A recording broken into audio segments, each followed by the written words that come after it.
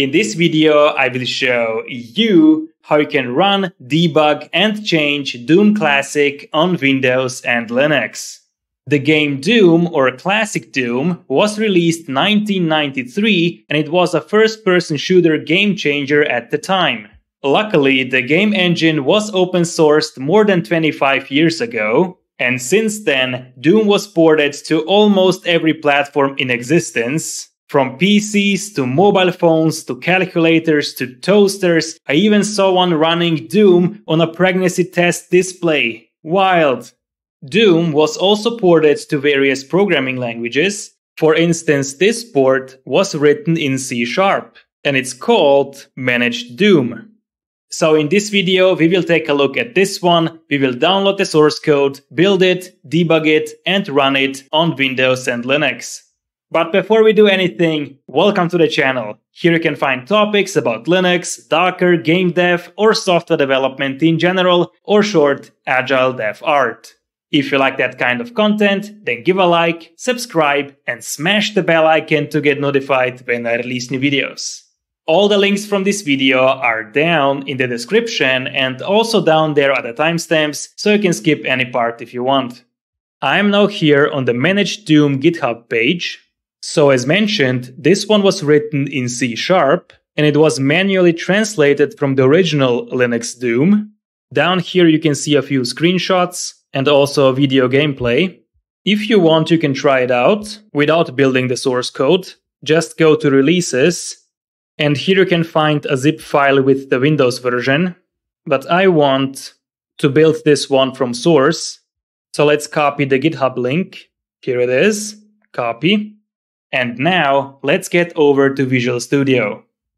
This is the Visual Studio launcher. I'm using the IDE, but if you want, you can also use Visual Studio Code. Let's clone the repository. Now here, paste the Git link and choose your source path. For me, this is okay. And let's clone. It downloaded two projects, Managed Doom and Managed Doom Test. And here are the source files. Now let's do calculate code metrics for solution. Down here you should see the results.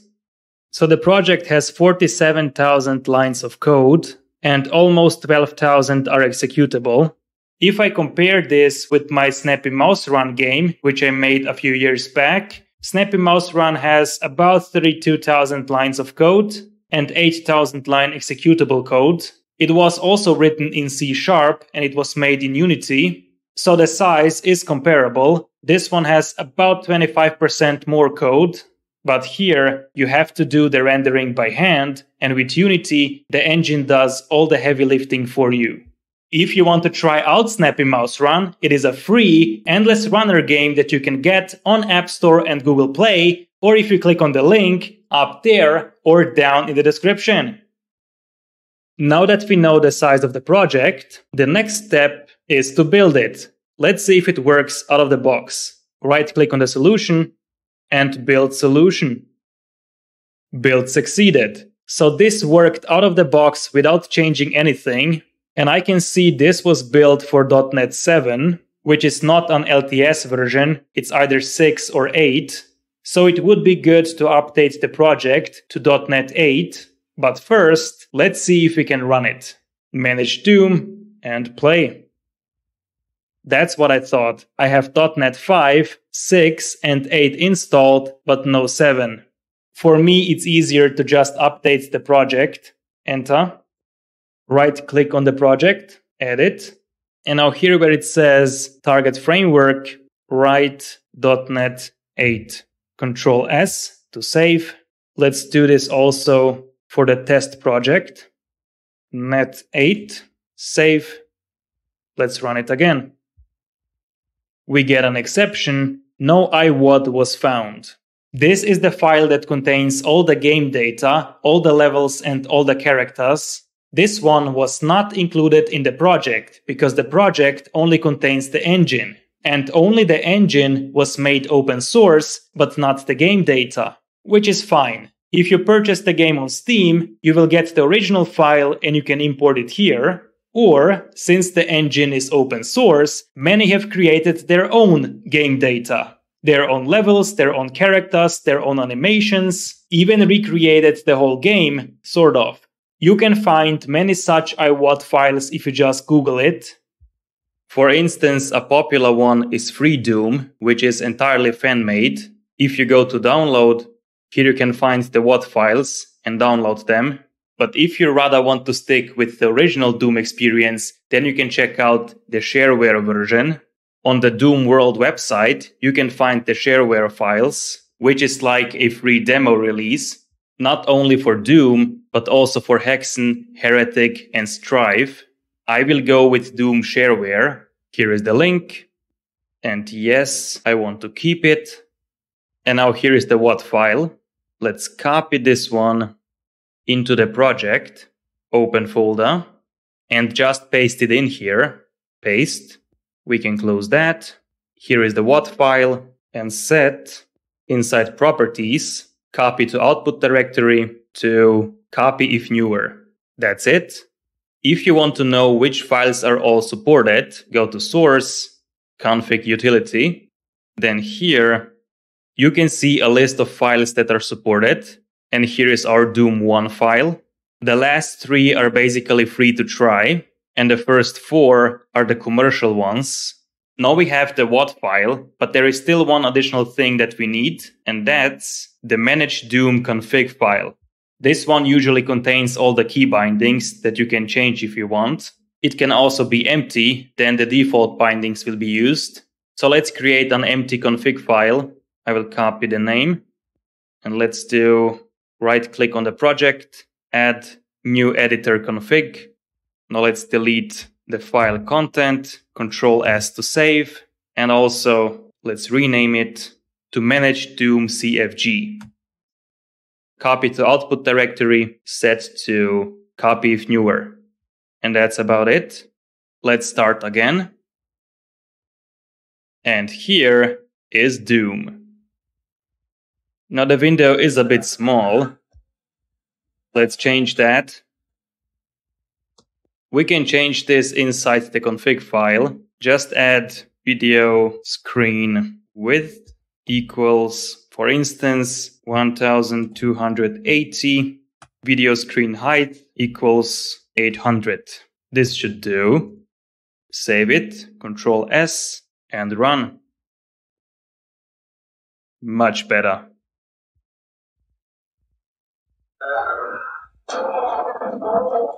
Now let's play it. New game. This is it. I'm now playing with the mouse and keyboard. Let's find some enemies.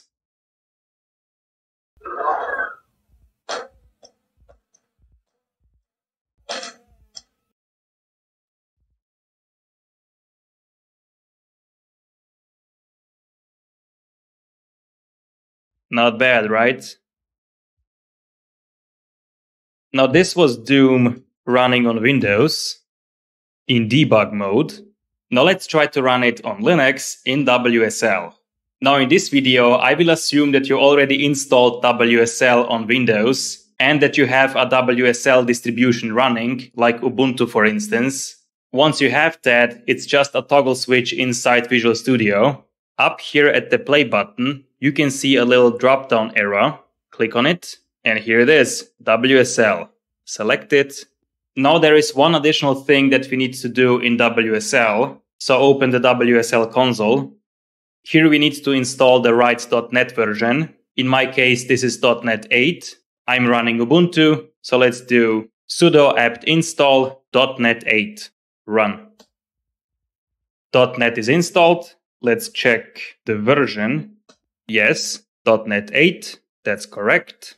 Now we can close that. And let's run Doom in WSL. WSL, play.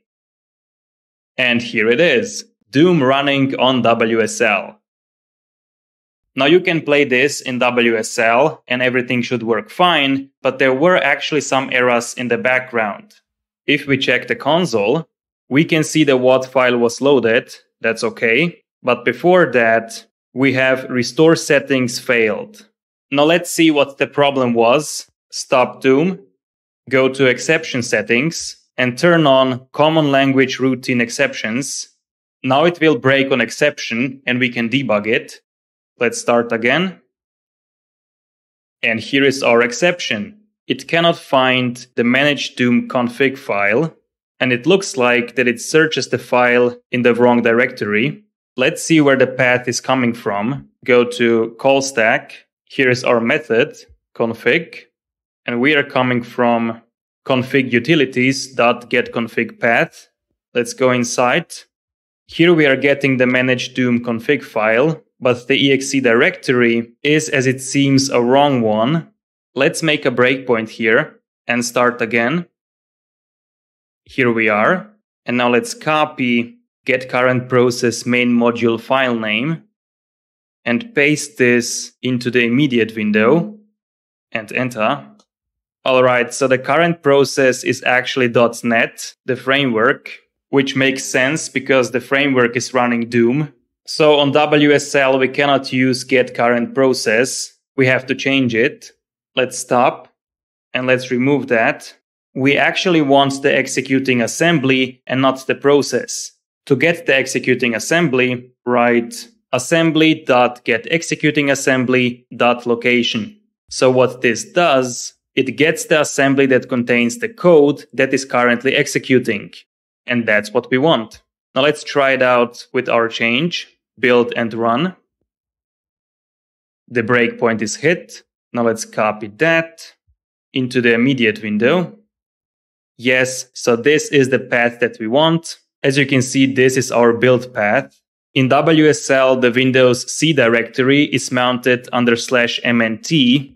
And also something interesting, the .NET DLLs can run on Windows, Linux, and Mac OS because .NET is cross-platform, and the only thing that we need on the platform is to have .NET installed. That's also what we did in WSL. We installed .NET. So let's see if this goes through. I will press F10 to step through the code and F11 to go inside. And now let's see. F10. All right. No exception anymore. Let's disable exceptions and also delete all breakpoints. And let's play Doom. Continue. Now here on WSL, you can't really play with the mouse because it just rotates randomly. So I have to play with the keyboard only.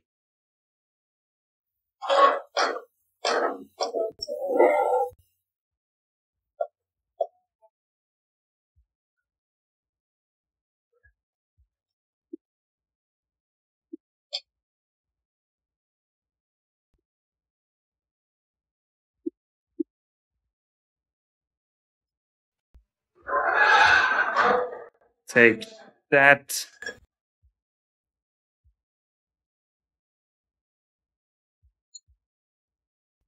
Level finished. Now I will save the game for later. And let's quit. If you like my videos and also want to support me, I also have a Patreon page. I really appreciate all the support I get, and it's because of your support that I can make videos like this one. So thank you very much, and the link to Patreon is up there or down in the description. This is not the first time I'm debugging .NET applications in WSL.